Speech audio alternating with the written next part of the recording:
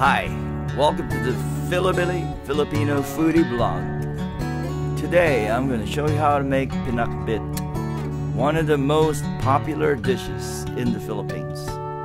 Here's the recipe, both written in Tagalog and English. From the top, sitaw, which is long beans, kalabasa, squash, talong, eggplant, okra, ampalaya, bitter melon, kamatis, tomato, bawang, garlic, sibuyas, onion, giniling baboy, ground pork, luya, ginger, asin, salt, paminta, pepper, patis, fish sauce, bagoong, shrimp, anchovy. Alrighty then, now it's time to chop. Cut up some onions, mince some garlic.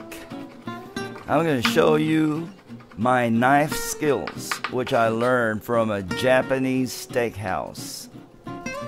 Next, we have ginger, a very important part of this recipe, for without it, this is not going to be called Pinakbet.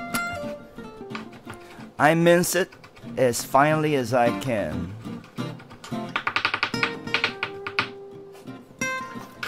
And now, the ampalaya, the bitter melon, and talong, which is the eggplant, I cut them up about 1.25 inches. Next is the kalabasa, the squash. It's pretty tough, so you're going to have to put a lot of muscle into cutting it. I use a spoon to take the seeds out. I cut up the squash into about 1.5 inches,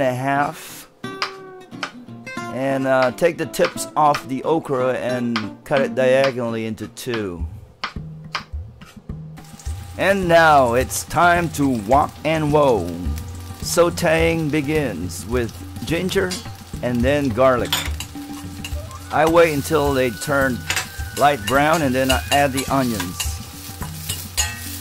And now, enter the ground pork.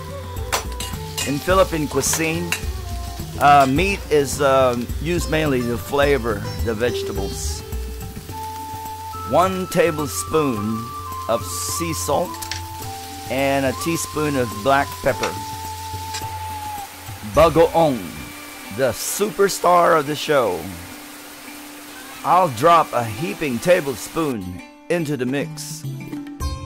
This will light up the event. Sitaw, the long beans. I put this first because it takes longer to cook. And then the ampalaya, bitter melon, and okra. That completes the greens. Bright red tomatoes. And wow, take a look at that. It's becoming really colorful. Now let's add orange in it. Look at that. Squash.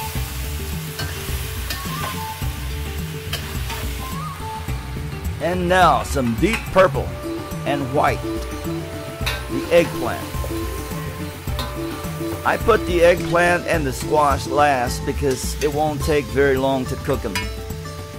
Next, I add 3 tablespoons of True Fill fish sauce.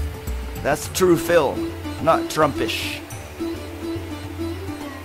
A big supporting actor. In the Philippines, we call it patis. And now the cast is complete. Every actor is in there. I put a lid on to let the vegetables steam in their own juices. It's almost done.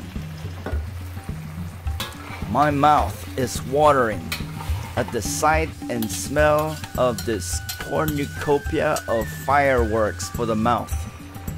I checked the squash in particular for doneness because I don't want it to be overcooked and turn into mush. It's ready. Okay, let's see how we did today. This is my specialty pinakbet.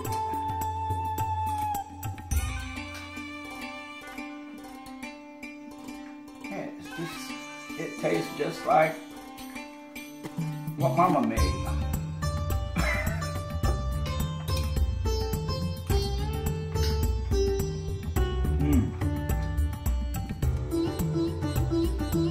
I like those vegetables kind of crunchy like that.